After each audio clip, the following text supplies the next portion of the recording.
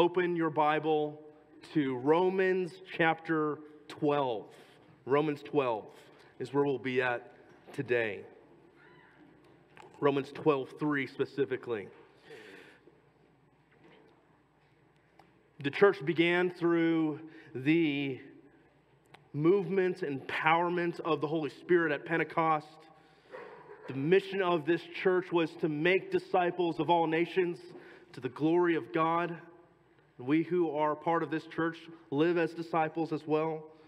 The message of the church is the gospel of Jesus Christ, died, resurrected for our sin. The front door of this church is baptism, believers' baptism, that is, leading to born-again church membership. The continual meal once you've entered through that front door is that symbolic meal known as the Lord's Supper. The keys of the church, what are those? Those keys that we looked at last week is what we call church discipline.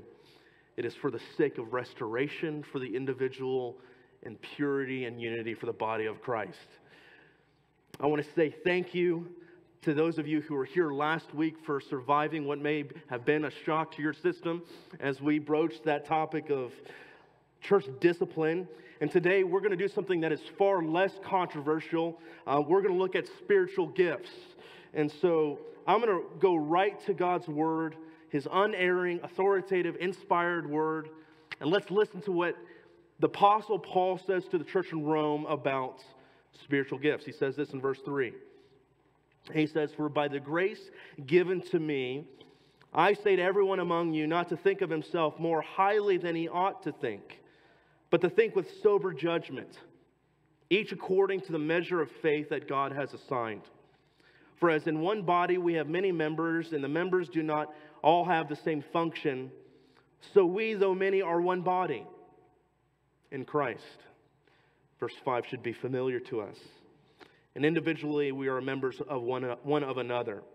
Having gifts that differ according to the grace given to us, let us use them. If prophecy in proportion to our faith, if service in our serving, the one who teaches in his teaching, the one who exhorts in his exhortation, the one who contributes in generosity, the one who leads with zeal, and the one who does acts of mercy with cheerfulness."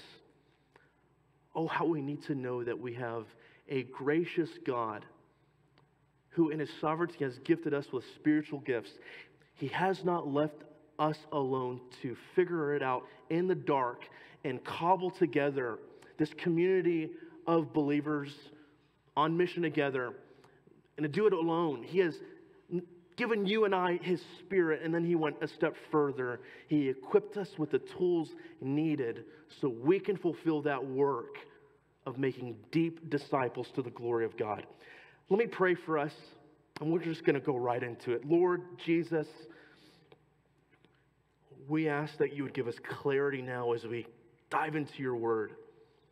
Your word is your power. It never returns void. We acknowledge that the gospel always accomplishes what you mean for it to accomplish. And so, Lord, let it soften us this morning. Let it speak to us, Lord, in all walks of life who are here this morning. Let us hear what Romans has to say to us about our part that we play in your church. I pray these things in your name. Amen. Romans is one of the most glorious, if not the most glorious book in the Bible.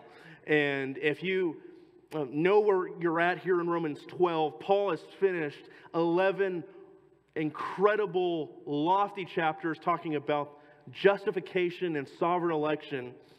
And he caps that off at the end of chapter 11, and he says, "Who has known the mind of the Lord, who has been his counselor, or who has given him a gift by which he must be repaid?"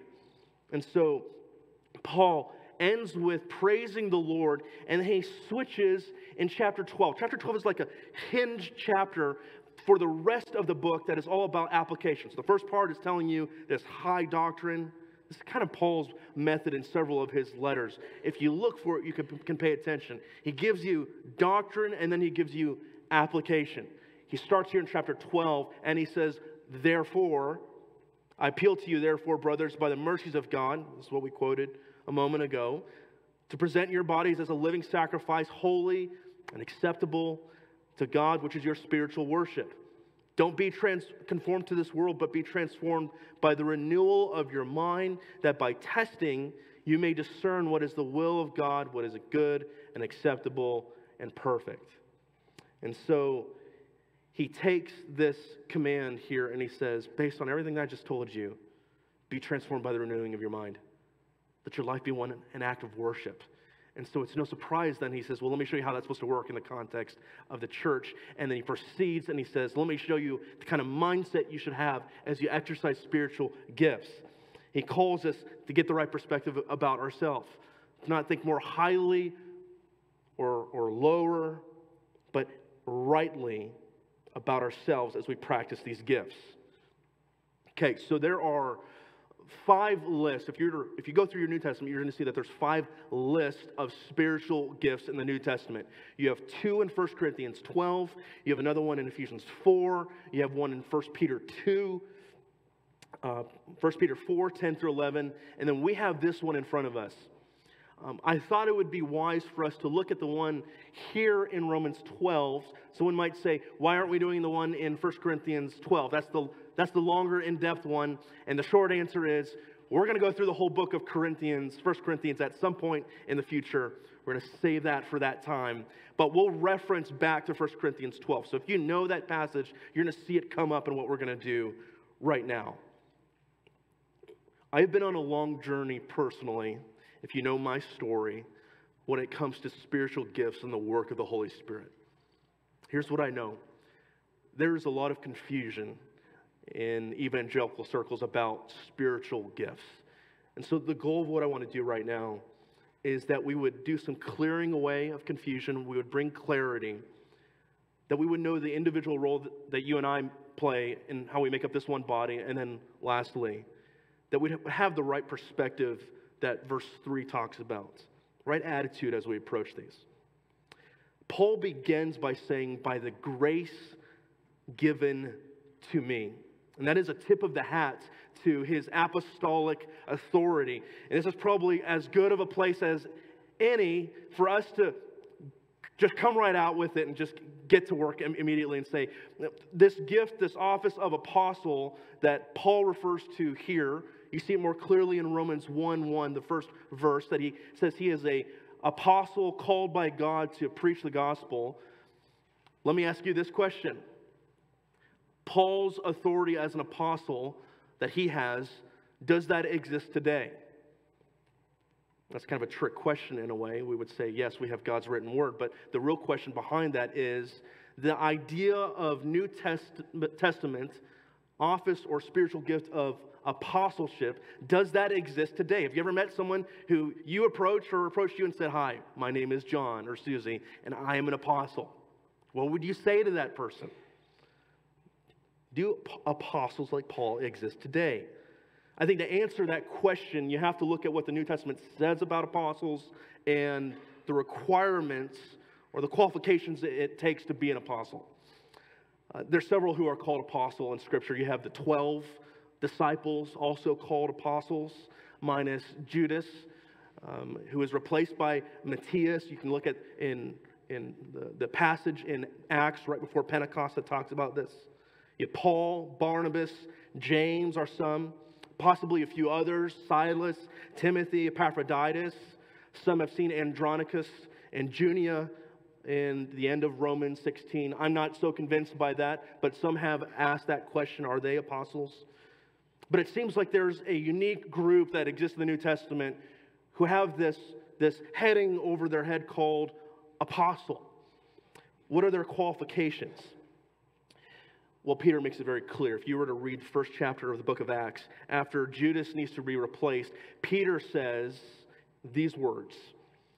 He said, so one of the men who have accompanied us during the time that the Lord Jesus went in and out among us, beginning from the baptism of John until the day when he was taken up from us, one of these men must become with us a witness to his resurrection. And so the requirement for replacing Judas To be an apostle in the early part of the church is that you had to be an eyewitness to the resurrected Christ. Maybe immediately as I say that, you go, well, what about Paul? Paul wasn't there. At least we don't get anything in the end of the Gospels that talk about how he was present after Jesus rose from the dead. But Paul, in Acts 9, has a unique encounter. What is that encounter? It's the road to Damascus experience. Paul will say in 1 Corinthians 9:1, defending his apostleship, he'll say, am I not an apostle? Have I not seen the risen Lord? Paul understands that he has in fact seen the risen Lord, and he saw him on the road to Damascus, where he was blinded by the light of Christ, who said to him, Saul, Saul, why are you persecuting me?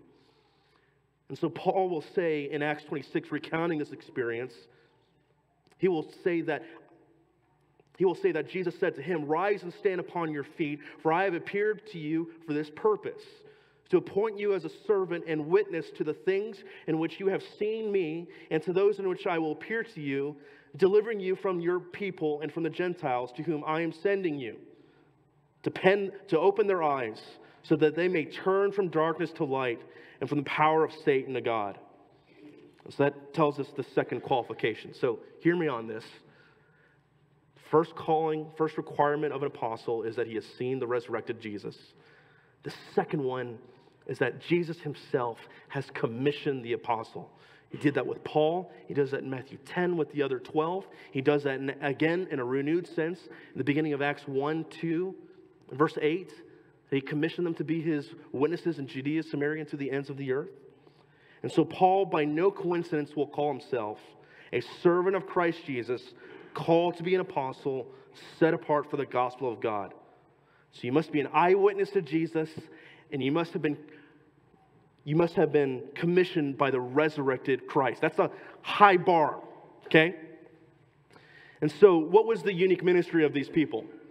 The unique ministry of the apostles was that they were the initial leaders who presented the gospel that established the church. Their ministry was also accompanied by signs and wonders. 2 Corinthians talks about how the mark of a true apostle is that he performs these miracles. So when you read Acts, you're going to see how they're performing healings. For example, they were praying and laying hands on the sick, the lame, the paralyzed, and they were healed. There were even accounts of those who were resurrected from the dead. And so in this unique ministry, they had a unique authority as well. Paul could look at someone and say, as in all of the churches, I call you to do this. Does anybody you know today have that right to be able to do what Paul's doing? It's what Paul does. And with that unique authority comes with some of the apostles the ability that when they are writing scripture, we have an apostolic word. So when you look at your New Testament, okay, so let's do this. When you look at your New Testaments, why do we have the 27 books of the New Testament that we have? Well, 22 of them come from apostles themselves. You have John, you have Matthew, Paul, James, and Peter wrote 22 of our 27 books. Several others, including Mark and Luke's gospel, as well as the book of Acts, though those people aren't apostles themselves, by their deep and close association with the apostles, their words are also considered apostolic as well.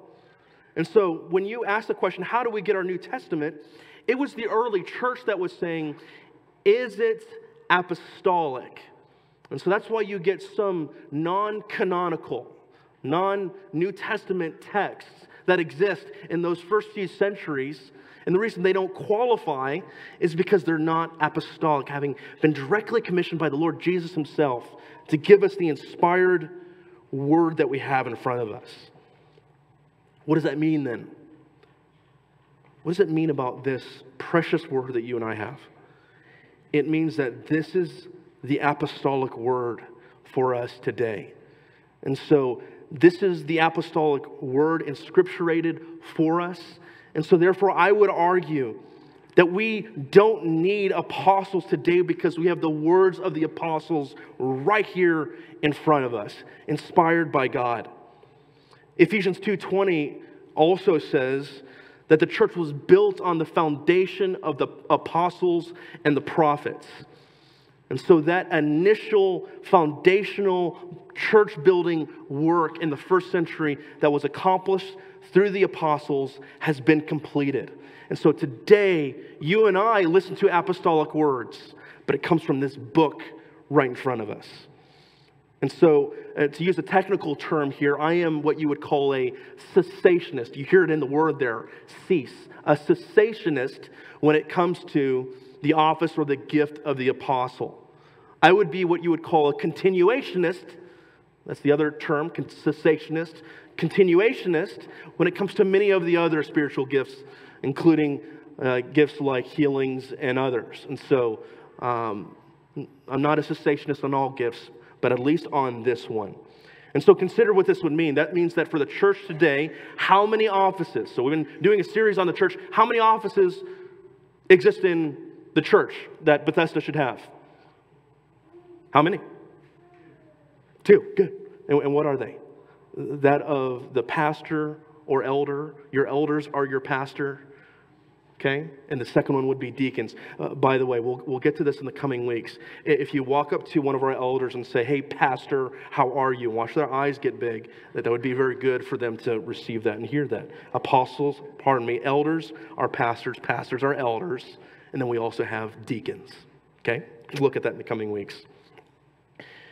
Reason I take time to bring this up is because there's a teaching that exists out there that says, while there are big letter A apostles that exist in the New Testament, there's little a apostles that exist today.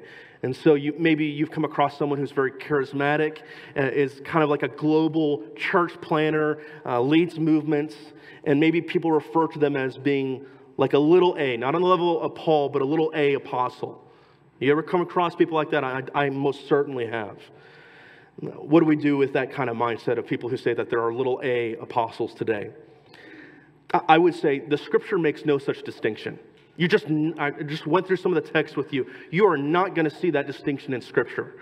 And so I would encourage us, don't place categories on scripture that scripture doesn't give us ourselves. Instead, don't add to scripture. I was at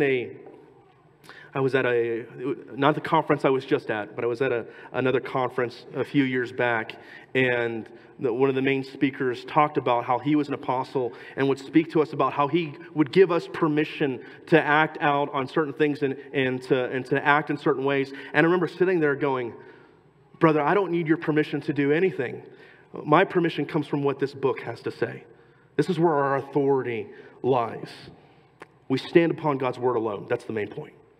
And so Paul, an apostle, going back to those words, by the grace given to him, he speaks authoritatively to you and I this morning, and he says these profound words. Don't think too highly of yourself. That's what he says.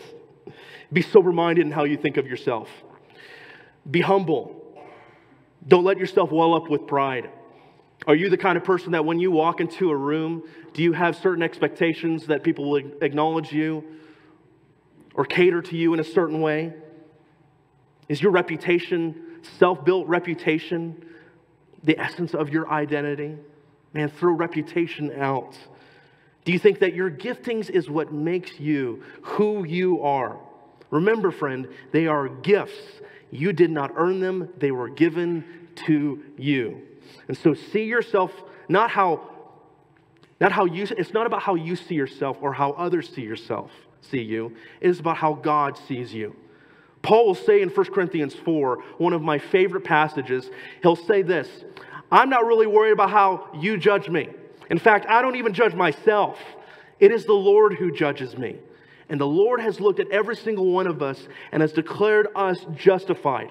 We were sinners, but now we are righteous because of the blood of Christ that has been shed for us." And so here's really good news. You don't have to view yourself according to the world's standard. And you don't have to view it according to your standard either. You view it according to how Jesus sees you. And he covers you with his righteousness. So let that be enough. So with that humble, God-given perspective, Paul then says, let me tell you how spiritual gifts work. He says in verse 4 something familiar to us. For as in one body we are many members, and the members do not all have the same function, so we, though many, are one body in Christ, and individually members of one another. And so you are one of several members that make up the one whole body of Christ. We have covered this over the last few weeks. The Bible gives you and I several pictures of what the church is about. Think about this when you hear people talking about the church. You'll hear me. I will use the word body of Christ. Family would be another word that we use. Scripture gives many.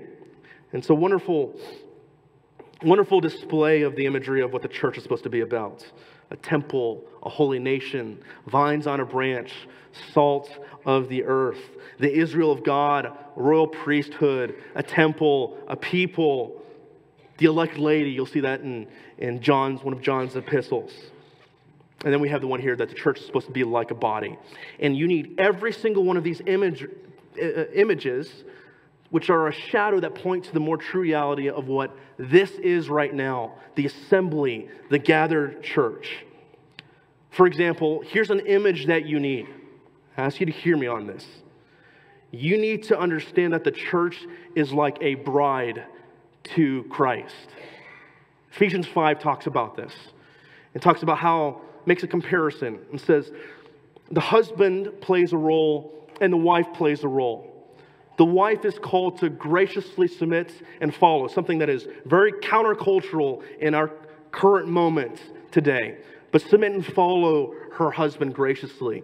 In the same way, the husband is called to sacrificially lead and to love his wife in a way that's willing to even lay down his own life for his bride. And so the comparison is made between the wife and the husband to the more true reality, which is that of the church and Christ.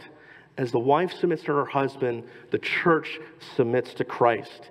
And Christ, as the husband leads graciously and lovingly and sacrificially his wife, so Christ did the same thing for the church as he laid down his life for her. Marriage is a mystery. My wife is still mysterious to me in certain ways after 9 years. But more truly, as I learn the joy of marriage that God has given me, it is a mystery in this way, that it points to the love relationship between Christ and the church. Marriage is a mirror that points beyond itself. This is one of the reasons why distortions of marriage in our modern culture between one man and one woman for life are so disastrous. So you think about this. If you mess with the role that the husband is supposed to play in comparison to the role that the wife is supposed to play, you bring damage upon the more true reality of the role that Christ plays versus what the church plays. If you don't have one man and one woman, who plays which role? It becomes confusing. You distort the imagery. If you mess with the roles, the husband who's supposed to reflect Christ and the wife who is supposed to reflect the church, you distort the more true reality of what is meant to be displayed. And I just want to say, what I find to be so surprising in evangelical circles is I don't hear this argument being used more often when it comes to dealing with so-called same-sex marriage. If we had more of a concern about the church and the value that Jesus has for the bride which he died for, maybe the reason why we would be against any distortion of marriage is because it's distorting Christ's relationship with the church.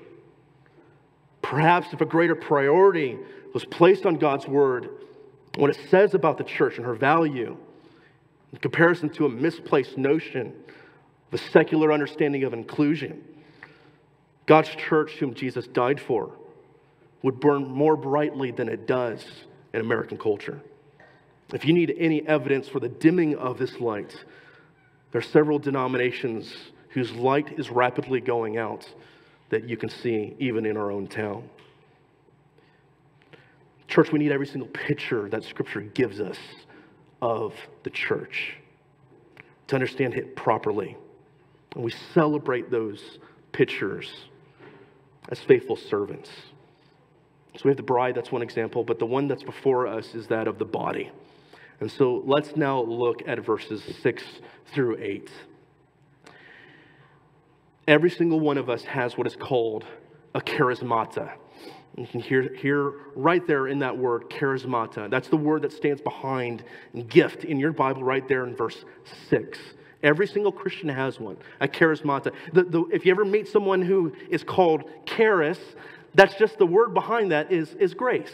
And that's what that Greek word means. So every single one of us has a grace gift. 1 Corinthians 12:11 speaks about how the Spirit apportions as He wills each gift that we have. And so what a great indicator of the gospel right here. That though you and I were once sinners, it's like the king has brought in unworthy peasants into his land, and then he has elevated them, has put a robe around them, given them a scepter that they don't deserve, has equipped them in ways that are far too lavish. God has given you and I His Spirit and His giftings from Himself. Consider the source, so that we would be able to serve in His kingdom. I think this is the right moment to bring up what some view as certain gifts that are required for the believer. There are some in Pentecostal circles, and maybe you've come across this, that have said that, for example, tongue speaking is a required demonstration of the Christian life. And yet you read right here in this text, it is a grace, each gift that we have. 1 Corinthians 12:11 is clear. The Spirit decides which gift we have. And so not every single one of us all have the same giftings. We are given unique giftings according to who we are. God created you and me with different ones. If we all had the same gift, well, that would be very unproductive. I've come across some people who say, well, the reason you don't have that gift is because you haven't asked for it. If you would only ask for the gift, then you would have it. And I just want to say, the testimony of many of our lives demonstrates that that's not true. Not everybody has the gift of teaching. Not everybody has other gifts that Scripture speaks of. But God knows what He was doing when He gave you the gift He gave you. And so each person has at least one for this reason. The common good. We're right back at the Great Commission. To make disciples. You've been given the gift so that you would be able to make deeper disciples to God's glory. Maybe you ask the question, okay, what's the difference between a spiritual gift and just a skill, Aaron? Aren't you just slapping on a really mystical word onto what is just a natural ability that many of us have? What's the difference, for example, like the gift of teaching versus what an educator does in teaching science in the classroom? What's the difference between the two? John Stott, in his book, Baptism and Fullness, which helped dig me out of some of the incorrect teaching that I once had on the Spirit, Baptism and Fullness, John Stott says this: what is new, what turns a natural endowment into a spiritual gift, must lie in the reality of their objective, the causes which they serve and which they give, so objective, and their motive, the incentives that guide them. We must look for the peculiarities of the spiritual gifts, for example, teaching and encouragement, in the heightening of their intensification, the Christianizing of a natural endowment. That's the key. The Christianizing of a natural endowment already present or at least latent. Thus, a man can be a gifted teacher before his conversion and may after it be given the charisma of teaching to enable him to expound with insight, clarity, and relevance. Do you get what he's saying? He is saying the difference is the purpose in which you use that ability and the intention in which you use that ability that God has given you. Either way you cut it, God is your creator. He has made you. And so regardless of what point you want to say when you got that gift, He is your maker, so He gave it to you to begin with. And the difference between the unbeliever and the believer in that ability is that as an unbeliever, it was impossible for you to glorify God. And now with the Spirit, you have been equipped to do so with that ability that He's given you. And so now we come to the list of 7. The first one, oh boy, prophecy. Let's go. prophecy. I've seen 4 different definitions on this. I've seen prophecy as being merely an equal sign to teaching or preaching, what I'm doing right now. I've seen prophecy in more black church context as being speaking truth to power. I've seen that example there. Maybe when you think of prophecy, you naturally think of telling the future. That's probably the most common one people think of. Let me give you a definition that I think is the right understanding of this word prophecy. It is a spontaneous revelation for a concrete application. A spontaneous revelation for a concrete application. For example, Agabus in the book of Acts, he is a prophet, and he prophesies about how there is a famine that is coming underneath Claudius's rule. Or in further on in the chapter that speaks about Paul going down to Jerusalem, Agabus comes to him again, takes his belt, ties Paul's belt around himself, and says, this is what is going to happen to the person who goes down to Jerusalem. He will be taken captive by the Jews. And so while we don't have the time to go into great detail on this gift this morning, I just want to say to you a few words about how this spontaneous revelation works and whether it works today. I used to hold to a view of prophecy that had the potential to be errant. New Testament prophecy that had the potential to be errant. You can get it right sometimes. Sometimes you can get it wrong. The revelation's always right, but sometimes the vehicle, the person, gets the interpretation of that pure revelation wrong. Sometimes it's right, sometimes it's wrong. You got to practice it. That's how I understood this for years. But 3 things convinced me that this view was wrong. The first one was this. I came to see that I needed to keep a connection between New Testament prophecy mentioned here and Old Testament prophecy that is talked about, for example, in Deuteronomy and other places in your Old Testament. Just think about it. Does Paul's view of prophecy just pop out of the sky? No, he's a good Jew who's reading his Torah. And that category of prophecy comes from his Old Testament. And so you should read the Old Testament for how prophecy is described. And so the second thing is when you read the Old Testament, it says the way you can tell whether a prophet is the real deal or not is whether what he says comes to pass. So the question I would have for you is this. If you believe that prophecy exists today and it can err, how can you possibly discern a true prophet from a false prophet? You have no bar to test if error is allowed. If the bar according to the Old Testament is that if he errs, that's how you know he's not one, and you throw that out, you have no way to discern a true prophet from a false one. Thirdly, I found myself being very inconsistent. I quoted to you Ephesians 2:20 that says, the foundation of the church is the apostles and the prophets. And I was willing to say, as I said a moment ago, that apostles don't exist today, but we have the word, the foundational word for us. I was willing to say that about apostles, but not about prophets as well. Apostles as well as prophets function in that foundational, unique role. And so New Testament prophets, if I could sum up this for us, is this, are on par with Old Testament prophets. And they played a foundational role in the early church in the first century, and they are no longer in function today. Most of what I have witnessed, of what I've seen called prophecy, I would use another word for it. I would say it would be more akin to something like impressions.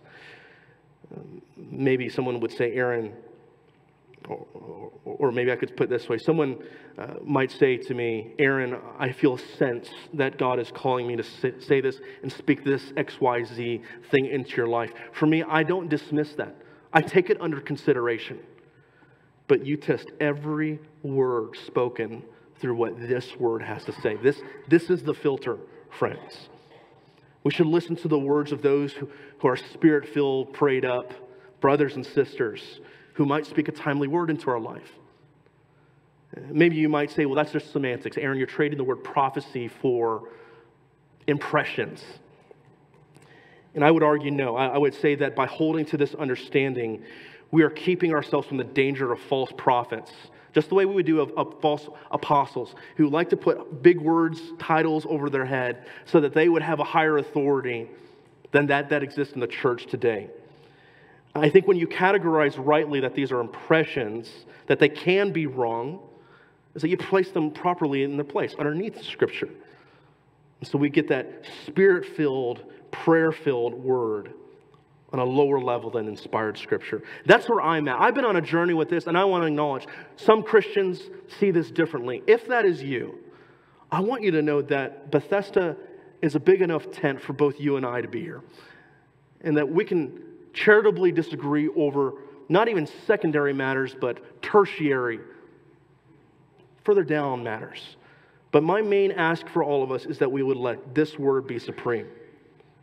Okay, that's a lot on prophecy. We'll go quickly through the next several here. Service. Thank God this one is easier to describe. Service.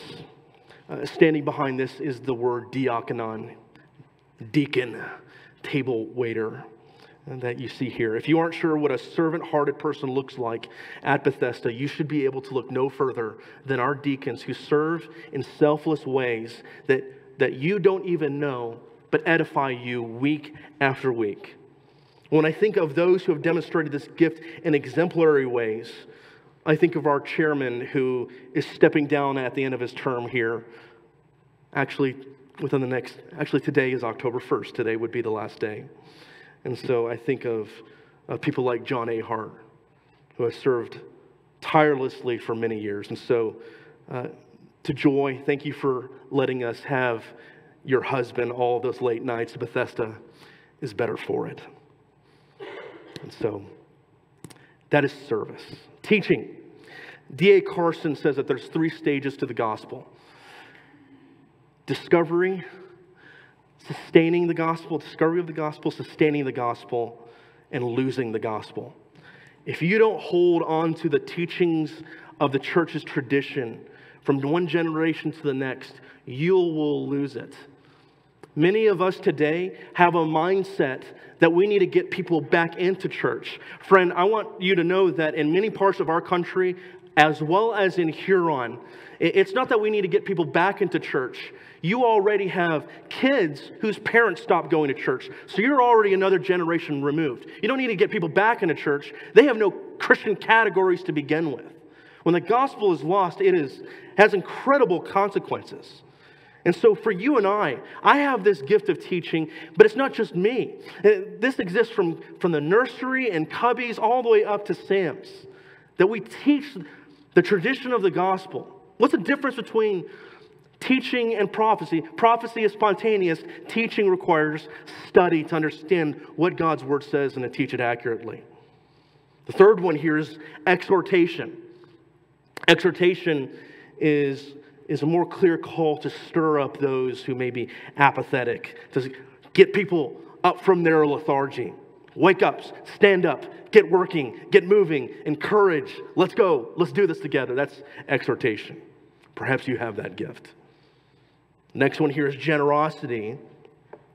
And I should say this. Having the gift of generosity is not an excuse for church members to say, well, I don't have that gift, and so I don't need to give generously out of what God has given me. God calls us to be cheerful givers in His church. And I believe this verse in view that describes generosity refers to those who have the gift of gift giving, and particularly those who out of the abundance of what God has given them can leverage for the sake of the kingdom more in ways that others can't.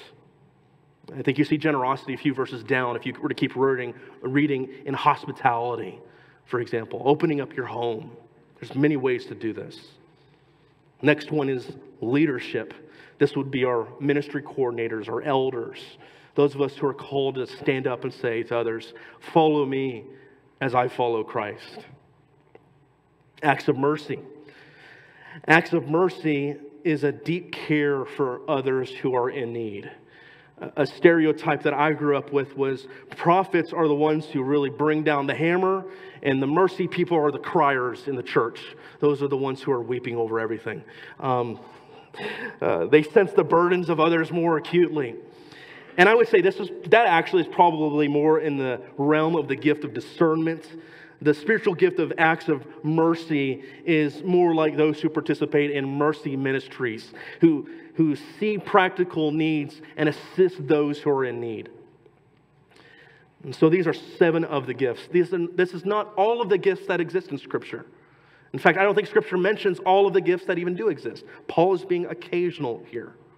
So you can think of many. These are just a few.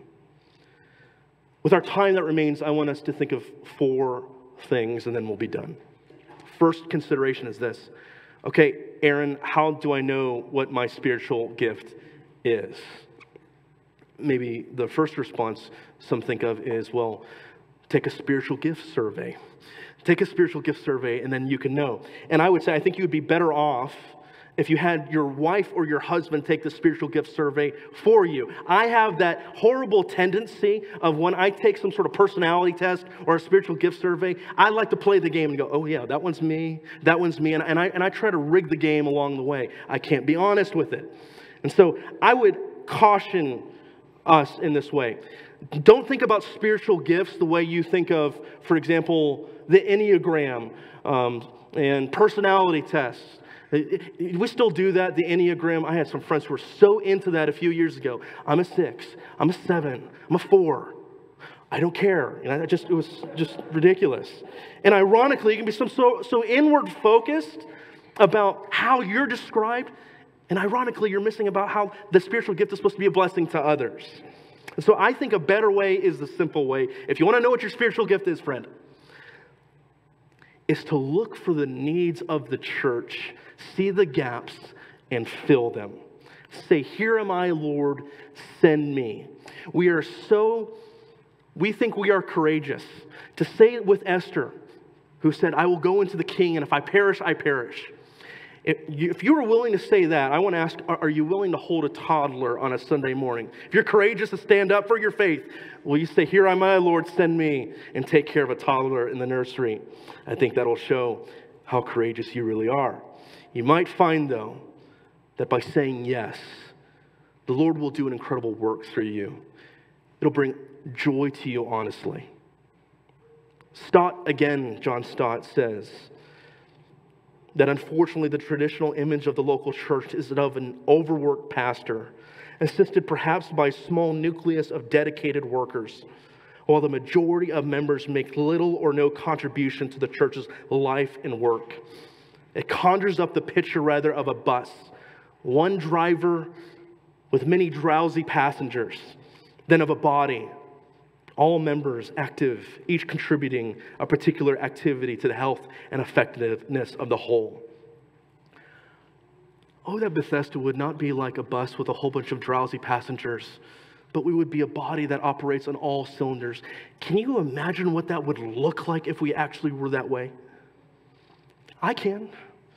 A church with deep doctrine, but also with deep disciples, who humbly serve together with the gifts of the Spirit, and as they do so, with the fruit of the Spirit and a deep joy, so that when unbelievers see you and I, they go, how do they have so much joy in their serving selflessly others that I don't have myself? I want that for myself. And so, friend, I would say, find your gift by simply seeing the need in the church and filling it. God will show you quickly, I'm sure of it, whether that gift is for you. And the church will be blessed as a result. Second, pursue your ministry according to your giftings, not somebody else's. Paul says to Timothy in his last letter, he says, as for you, always be sober-minded, endure suffering, do the work of an evangelist, fulfill your ministry. God knew what he was doing when he gave you the gift he gave you, and he doesn't make mistakes. Do you struggle with jealousy towards another who has perhaps what you want? That person did not make that gift up. God gave it to him, and God knew what he was doing by giving you something different. Trust the Lord in what he is doing. I would also say that this is a good place for our elders and ministry leaders to be reminded of this. The pathway to burnout in volunteer and in church service is to put someone in a certain area of service for an extended period of time that is outside of their giftings.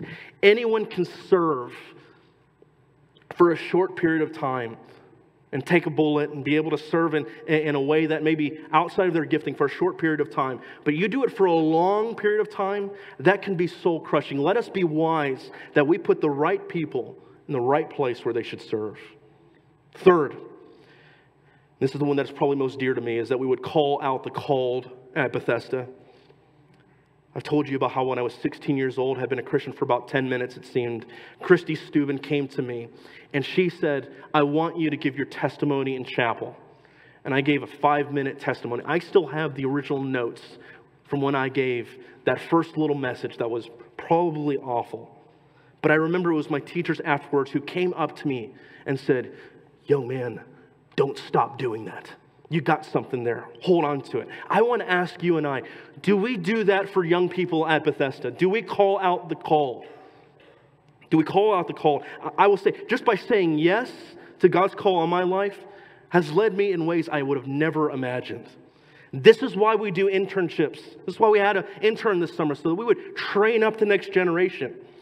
I need you to know this. There's a crisis amongst Mennonite brethren today, our denomination. There are conversations that are going on right now, realizing there are not young people to replace pastors or church leaders. I've been asked to go to a summit here in January to figure out how we can come up with a better system. And I just want to say the solution is not from top down, coming up with another structure, another initiative, another task force or whatever. But the right approach is from the ground up. What is happening in our local church that you and I are looking at younger people and saying, you've got something, friend. Don't stop. Keep going. Keep going. There may be those of us who are in our midst today that God has called to ministry who need to say a gospel goodbye to us and go where God has called them. Let's tap them on the shoulders. And then the last one here. Consider the manner in which we use these gifts. Did you notice that in the list of 7? It not only listed 7, but it talked about how these gifts should operate. The one who exhorts in his exhortation, contributes in his generosity, who leads with zeal, mercy, done with cheerfulness. My prayer for us is that we would not use the gifts of the Spirit separated from the fruit of the Spirit. There's a reason Paul sandwiches between 1 Corinthians 12 and 14 on spiritual gifts, the love chapter in chapter 13. If I have all of the gifts, but I don't have love, I am nothing. My prayer for us is that we would not only be characterized by these great gifts, but we would be more importantly characterized by love, joy, peace, kindness, patience, gentleness, self-control. That we would not just act and do the work of the church, but we would look like Christ as we do. Serve with the right heart. Church family, bride of Christ, body of Christ. Our identity is not in these grace gifts, but it is in the giver of grace. And that will help us to keep the right perspective as we go forward. Verse 5 speaks about how we are that one body who is in Christ. And so let our identity and how we serve as we go forward in the coming weeks, coming days, and coming months be identified by who we are in Christ, who has empowered us to live and to act, to glorify his name, and to bless one another. Let me pray.